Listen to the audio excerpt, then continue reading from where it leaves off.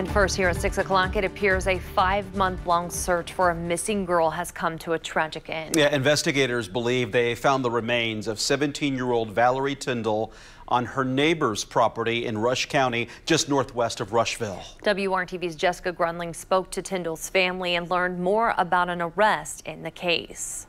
Valerie Tyndall's parents were here at the sheriff's office as investigators broke the news that human remains were found on a property just feet from their own home. They say they're absolutely devastated. Devastating.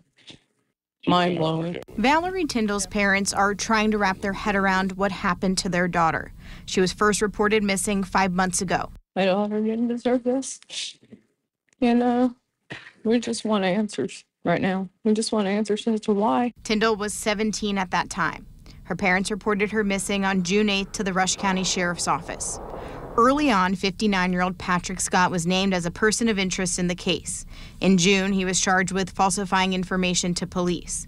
Scott knew Tyndall. They were neighbors, and she worked for him. She also hung out with his family, like his granddaughter was her friend, and we went places with them, me and him and her and him and family. Now Scott is booked in the Rush County Jail.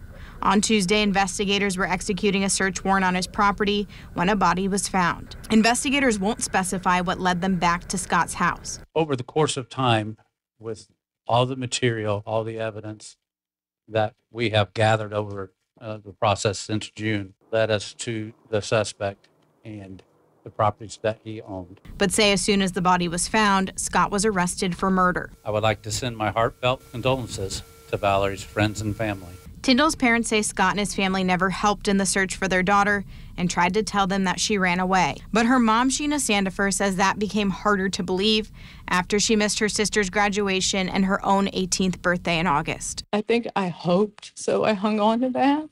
I wanted to believe that she did, but I didn't. Now they're remembering her as a sweet and funny teen. She went from failing to getting A's and B's. I was so proud of her, but I never got to tell her that. She simply accepted surrenders from college. And hoping to find more answers as the investigation unfolds. There is none. There's going to be a hole there forever.